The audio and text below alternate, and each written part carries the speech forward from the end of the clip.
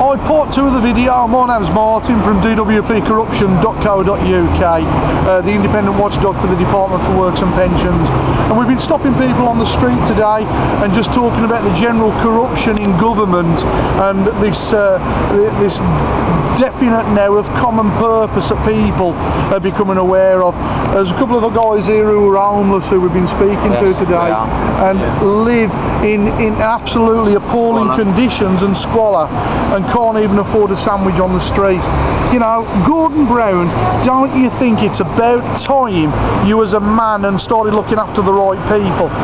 We go on about the Iraqi war, we go on about the other atrocities throughout life, but the Labour government are doing jack shit for this country. That's right. Common purpose has taken over.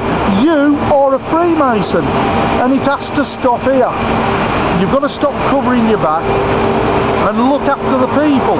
We've got corrupt solicitors around us who are part of the infiltration within the system who are now leading beyond authority. People with compensation cases, psychiatric problems, every walk of life including social services is being dealt with on a common purpose basis. You are responsible. You've got a responsibility to this fucking country and it has to stop. You have got to start to pull your finger out and look after the people that count. That's right. And that's why it's called government. So that's been through all the medieval ages, all that stuff. You have to have government. But when they're poking you in the eye and shitting on you, why shouldn't the common man go, well, fuck you, you're not even worth a vote? Other people say, if you don't vote, then don't cry in your milk because you never voted. And that's why I said I will not vote for professional lawyers. You know, guys, you're two intelligent guys here, and I can see, you know, with the conversation that we're having, you're worthy of more than what the UK can offer you. You know, maybe that's why so many people bog off abroad. It's because of the way the country's being led. Three of my mates gone to Australia. It took them 3 years to get into Australia. I went and lived in LA for nearly 7 months, and never mind the American dream and stuff, it was beautiful there. It was beautiful, and the people were cared about. And the only ones that they didn't care about, I'm probably hanging this one on a bit, was the Vietnam War veterans. The Gulf War veterans were looked out for. You know, you see them pushing themselves along because they've got no legs left off that.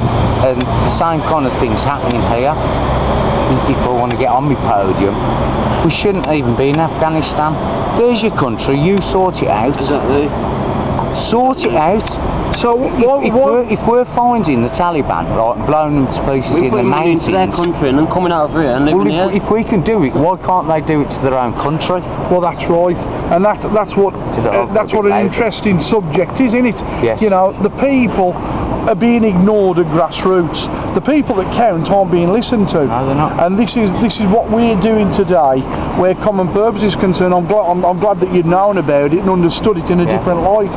But what happens here is that the common purpose infiltration is going through government, social services, it goes through your councils, your MPs, even the police. The judicial system is crawling with common purpose, and therefore it's corrupt because they make corrupt decisions and they knock the people like you and like I who are trying to put a corrupt country right.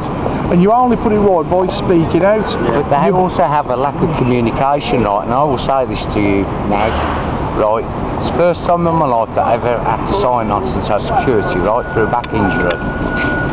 And after about 9 weeks of them not paying me 1 pence, and I slept the streets in Kingsheath and that, up the back of Sainsbury's and that. And after 9 weeks, I did actually get they call them key workers. She phoned them up and said, look, apparently he's got a daughter called Dubna, right? And I said, I've got a son. I'm not going to mention names because of that. I have got a son who's 19. I haven't got a daughter, but if you tell me when her birthday is, I'll send her a birthday card, and that is computer to computer and person to person.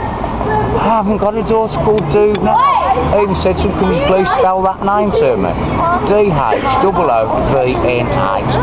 I says, okay, he says, can you read me back my national insurance number that I've just quoted you on the phone? Read it back to me. I said, I've got a son, I haven't got a daughter, so you sort that out. And what's fascinating here is that this corruption to steal identities and to claim benefits and to know that your identities are being stolen, you know, that in itself is a threat. You know, because there's somebody walking about with your details, taking loans out in your name, and you know, what do these people do about it? What they don't realise is the criminals are on the inside. They work for the DWP and Job Centre Plus. They're in there already. These are the people that are stealing gyros. It's called internal corruption. That's right, internal corruption. If you look at this new benefit that's come out, ESA, Employment Support Allowance, and how difficult they're making it for guys to get on job seekers allowance. We know the job seekers allowances are gone. There's no jobs for anybody. But the government profess that there is, and they tell lies and they deceive you to get you into a little office to be able to manipulate you. And this is what it's all about. But it all comes back again to common purpose. Julia Middleton, she invented common purpose back in the early 80s. She was John Prescott's secretary. Need I say any more? So the corruption comes from within the Labour government.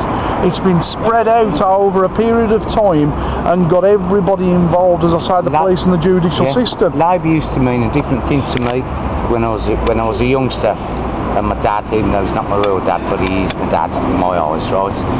And he said, Labour, they're for the common people. And I said, but Dad, I don't want to be called the common people.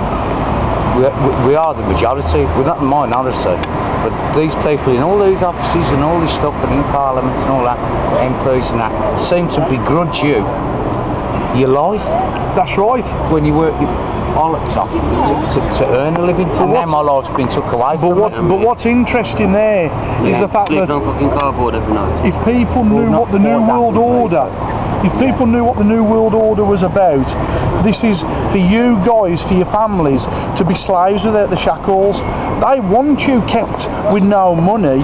They want you to be down there so that they've got overall say and can make decisions for you. They don't want you to have a brain and open your mouth. They want you to be down there in the gutter, mate. Like robots, that's right. Robots, downtrodden. And this is the New World Order for you. We are the Borg. This is what it's you will about. Be assimilated. And you know, resistance is futile. It will only get worse, unfortunately. Yeah, it will do. And you know, it's going to get to the stage that where I think there'll be civil uprising. I do. There'll be civil war without a I'm not shadow of a professing doubt. it, but I think that there will be another civil uprising. Brixton riots, Bristol riots, Liverpool, Birmingham, the lot. Definitely. Eventually, people are going to start saying, "We have fucking had enough." That's right. That is enough. It's not racist. It's facts. Well, you've got to ask the question, haven't you? Who do you think has put Gordon Brown in power for the last 10 years? You know, it certainly wasn't me. And what has he done?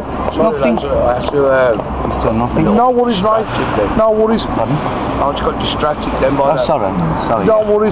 We're just having the continued conversation about common purpose and how it's affected the likes of you guys on the street, and the fact that you can't get jobs, you're living on concrete floors, you've got no prospects for the future.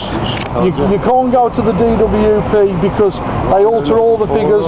There's no jobs. Job seekers allowance is a complete con, isn't it? And you know that there's no jobs.